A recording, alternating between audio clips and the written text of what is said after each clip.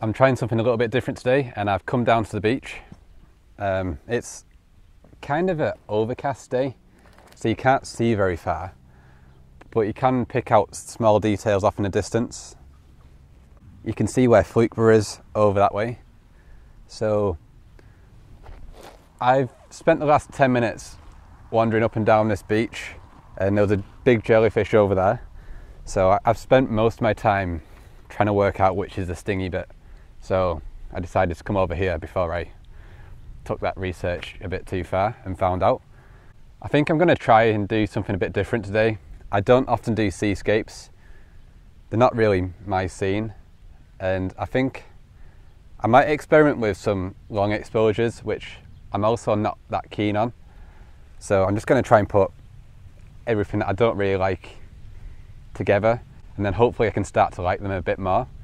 So I want to go that way. Ulverston's in that direction.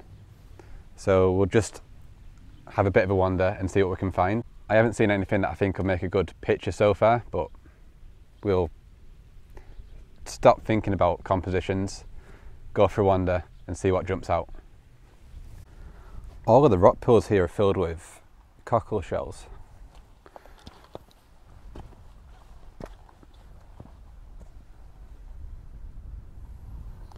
Some weird seaweed looking stuff as well. I don't think that looks very nice though. We'll go a bit further. Quite like the idea of this one. See, there's a pool of water there. It's quite ripply. But if we do that long exposure, we can smooth all that out. I just dropped down to get closer, and I think it's actually better from up on that banking. So we'll stick on the 135mm and then work a composition out with that one. I think it was quite nice getting all the seagulls behind it, which I'm not sure how it's going to work with the long exposure with the birds, but we'll work that out now.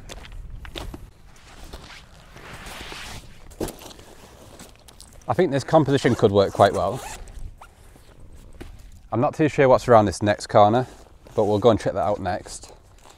And there is some rocky patches out there, which hopefully we'll get in this picture.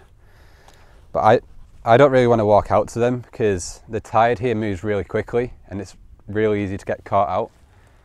And to be honest, it scares me a bit because a lot of people die here, or have died here. It just like circles you and like loads of channels, and then you're trapped. So I'm just going to stay on the edge and then use a longer lens and shoot into it. I think that one will look better in my head. The bit that I like in the photo is the bit just where the water starts. You can see the reflections there. So I think it might be worth recomposing and just getting that middle bit. Nothing's working for me on that photo. Now it's actually come together, so we'll try something different. Okay, I'm not sure that's the right composition, but there's something in that. If you see them reflections in the water there, I'm doing a portrait with sort of 5 of them sticks. So this one, that one, that one, that one, and that one. And I think that works better. There's too much empty space when I was getting all this area. I'm not too sure I need 5. Maybe we can go down to 3 and then just get them ones that are reflecting. So maybe them 3 there. This is feeling a bit more promising. That first shot was really boring. This is getting slightly more interesting now. So we'll just fine tune it and find something that I like. So as we're getting closer, we're going to have to go lower so that we can still get them reflections. The one on the left hand side doesn't have much of a reflection, but we'll get this and then creep forward a little bit more. I think I like this composition now. We've got 4 of the poles. The 3 on the left have got more of a reflection than the one on the left. I'm not sure the one on the left has anything really, but I quite like having the even background. So I'm at f16 ISO 50, and I think it was a 6 second shutter speed. I think I might try and get a composition with the 3, just in case that works better. Odd numbers often look better. And then we get reflection under each one then. It's going to be tricky to get a decent foreground with that though. No, I'm not convinced about this one. I think that middle one worked better there. Right back there, there was too much going on. In the middle, there's like a nice balance, but when you got too close, I couldn't get that composition. I think I've had to put a different pole in because it's got a cross beam going across it, one of these ones. So I'm quite happy with that. I'm going to have a bit more of a play here, see if I can find anything else that's quite similar to that, and then we'll probably go... No, I don't want to go that way. We'll go that way. There's some more of these things in that direction. I think that kind of thing is what I'm going to be after today. I feel like there's a composition looking down from like right next to the pier, down them beams that are going into the water. Give that a try. I think I've changed my mind slightly. I'm going to stay here. I quite like this composition. It's completely different to anything that I've done before.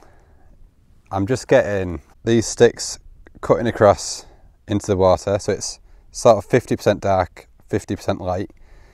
But rather than doing it sort of straight across, I'm getting it to start about here and there. I've got a feeling this is borderline abstract photography, which I usually can't stand.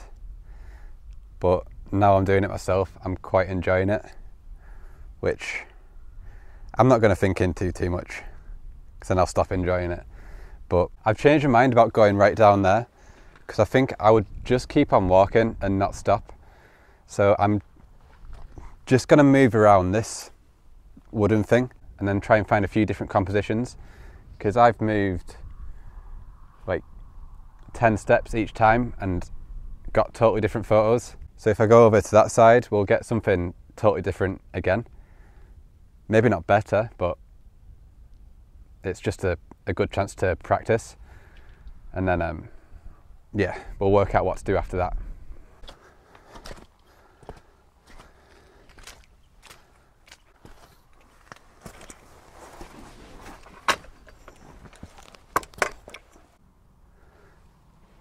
I think it looked nicer on the other side.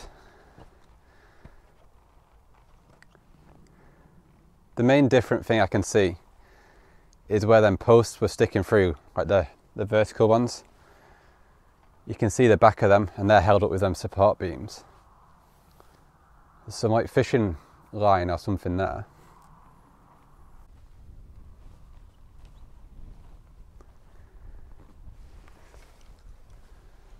I'm not so sure about this side. I thought I was going to be able to do something with these things. Maybe do a long exposure. I suppose it does look nicer with the wide angle lens. I was thinking maybe get some movement with the water coming around and getting them beams. The other thing I could see is like the bits of rope, but it's just rubbish on a stick. Some rope as well.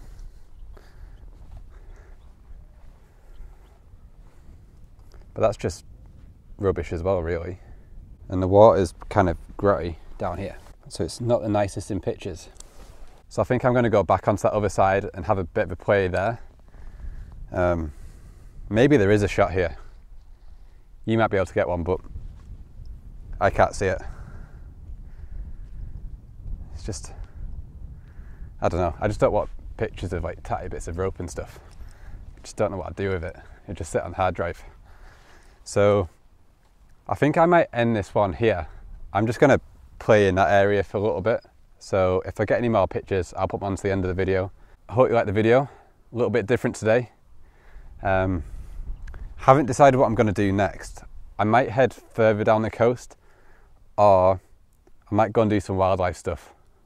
It's feeling like it might get a bit nicer, so maybe there'll be a good sunset, but we'll see.